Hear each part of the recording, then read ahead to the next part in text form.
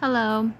This is to the women out there that are wearing fake eyelashes and dyeing their hair and wearing clothes that are provocative and just inappropriate. It makes me so sad. Guys, you are so beautiful. You are fearfully and wonderfully made. It makes me want to cry. You don't need fake eyelashes. You don't need puffed lips. You don't need to change your hair for people. God loves you, and it just makes me so sad because that's what I was like.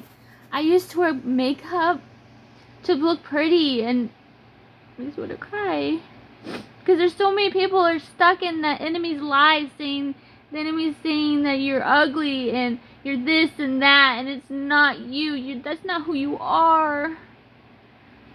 I just saw a video of a girl that had fake eyelashes, and she was crying, and she had to take them off to cry, and it's like, you're so fearfully and wonderfully made, girls.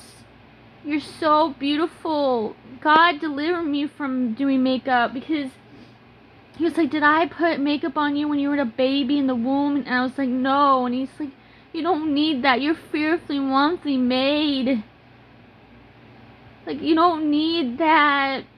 You don't need that. You don't need makeup. You don't need to dye your hair. You don't need to put lipstick on to get attention. You're so loved.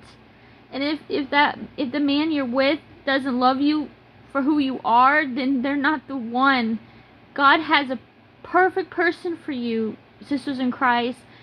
Woman in this world. I'm talking to you too. I'm talking to all of you guys.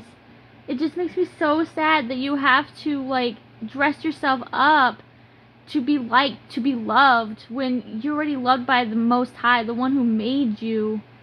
I hope this helps someone, because God delivered me from self-esteem and, like, low self-esteem, and I just know who I am in Christ, and I want you guys to know who you are in Christ. That's why I'm just trying to teach you guys your identity in Christ, especially in the men too. They don't need to change anything either. You guys don't need to change anything. You're fearfully and wonderfully made. And it just makes me want to cry. It's just, ugh.